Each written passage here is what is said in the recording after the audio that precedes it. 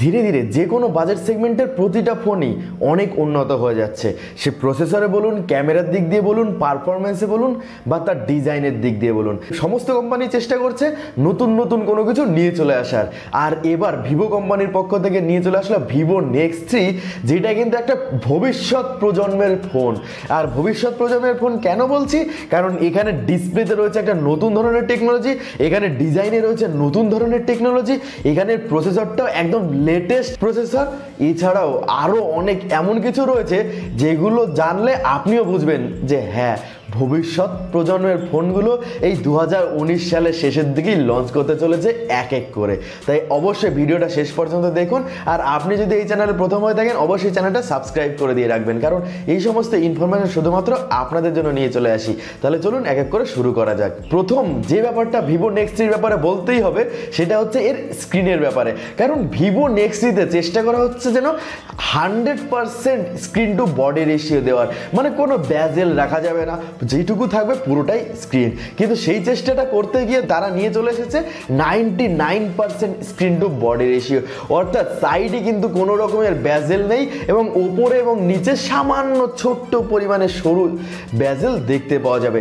এবং এই যে স্ক্রিনটা, যে মনে হচ্ছে যেন দুই সাইডে ঠিক যেন নেমে চলে এসছে, এটাকে তারা নাম দিয়েছে ওয়াটারফল ডিজাইন। এবং এই ওয়াটারফল ডিজাইনের উপর যে ডিসপ্লে কোয়ালিটি, সেখানে রেখেছে তারা super AMOLED dynamic display resolution. এবারে বলে রাখি, এই ডাইনামিক অ্যামোলেডটা হচ্ছে কিন্তু চোখের জন্য খুবই ভালো একটা ফোন, কারণ এই যে সমস্ত ফোনগুলো যতই অ্যামোলেড স্ক্রিন হোক, সেগুলো কিন্তু ব্লু রে এমিটেট করে, যেটা কিন্তু চোখের জন্য ক্ষতিকারক হয়।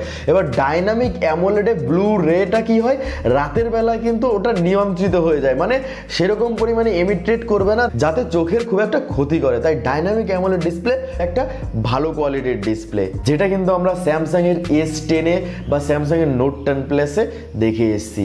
নেক্সট যে বড় জিনিসটা, সেটা হচ্ছে এটা কিন্তু একটা 5G লেভেলের ফোন এবং এর প্রসেসরটা হচ্ছে স্ন্যাপড্রাগনের 855 প্লাস, মানে হচ্ছে স্ন্যাপড্রাগনের 855-এরও লেটেস্ট ভার্সন। ক্লক স্পিড বাড়িয়ে দেওয়া হয়েছে। আপনাদের জাস্ট একটুখানি বলে দিই ক্লক স্পিডটা। এখানে ইউজ করা হচ্ছে অক্টাকোর প্রসেসর, যার প্রত্যেকটা পার্ট বাই পার্ট আপনাদের বলি।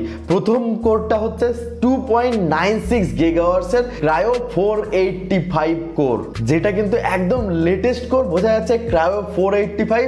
নেক্সট তিনটে কোর ব্যবহার করা হচ্ছে 2.42 গিগাহার্টজের, এখানে ইউজ করা হয়েছে ক্রায়ো 485 টেকনোলজিটা। লাস্ট যে চারটে কোর, সেখানে ইউজ করা হচ্ছে 1.8 গিগাহার্টজের ক্রায়ো 485 কোর।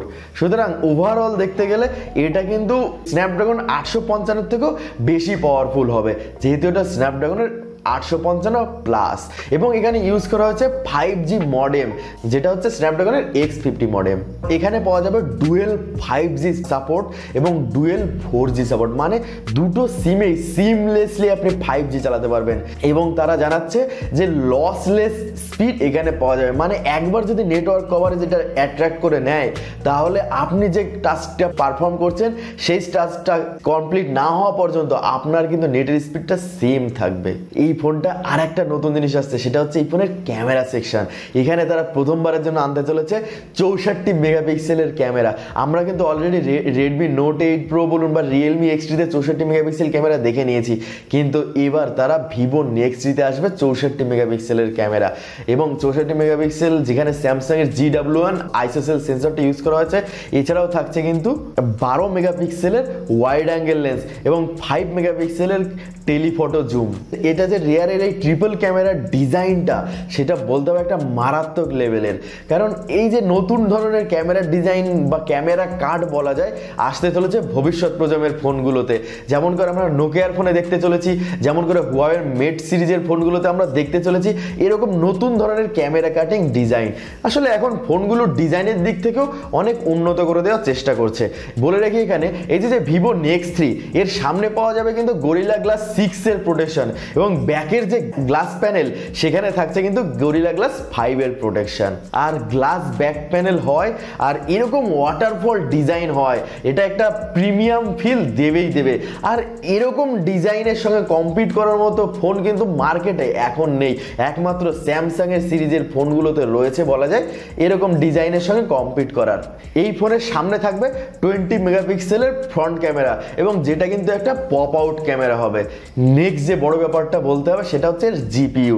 এখানে ইউজ করা হচ্ছে অ্যাড্রিনো 640 জিপিইউ, যেটা কিন্তু একদম লেটেস্ট একটা গ্রাফিক্যাল প্রসেসিং ইউনিট। সুতরাং এখানে যে পারফরমেন্স হবে সেটার গ্রাফিক্সের পারফরমেন্সটা মারাত্মক হবে। যে কোনো গেম আপনি এইচডিআর মোডে খেলতে পারবেন, মানে স্মুথলি পারফরমেন্স পাবেন যে কোনো গেমের, সেটার আর বলার অপেক্ষা নেই। এছাড়াও যে মেন ব্যাপারটা সেটা হচ্ছে এখানে ইউজ করা হচ্ছে 120 ওয়াটের ফাস্ট চার্জিং ফ্যাসিলিটি, যেটা জানাচ্ছে ভিভো নাকি 13 মিনিটে ফুল চার্জ হয়ে যাবে, 5 মিনিটে 50% চার্জ হয়ে যাবে।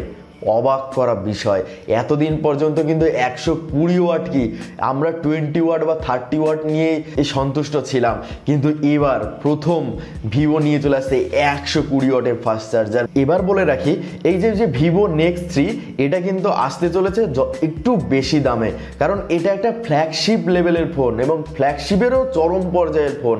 এটার দাম হতে চলেছে ইন্ডিয়ান রুপিজে 80,000 রুপিজের আশেপাশে, বাংলাদেশ মানিতে গেলে এটা প্রায় 90 থেকে 1 লাখ টাকার আশেপাশে দাঁড়াবে।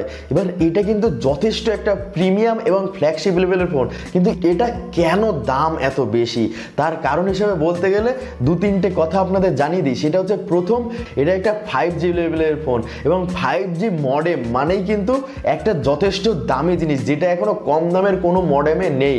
এবং 5G যে স্ন্যাপড্রাগনের X50 মডেম, যেটা যে কোনো মোবাইলেই বসানো হোক না কেন সেটার দাম এরকম হাই লেভেল হয়ে যাচ্ছে।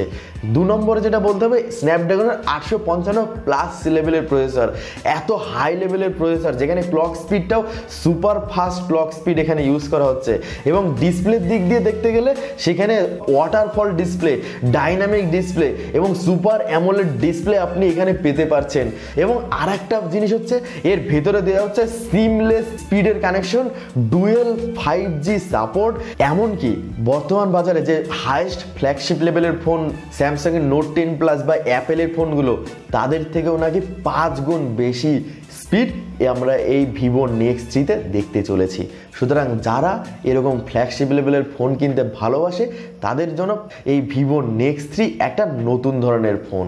এটা পাওয়া যাবে এই সেপ্টেম্বর মাসের 20 তারিখের পরপরই এবং বাংলাদেশেও পাওয়া যাবে কিন্তু সেপ্টেম্বর মাসের শেষের দিকে। আপনাদের কেমন লাগলো এই ভিভো নেক্স 3 অবশ্যই কমেন্ট বক্সে জানান। দেখা হচ্ছে পরের ভিডিওতে নতুন কিছু নিয়ে।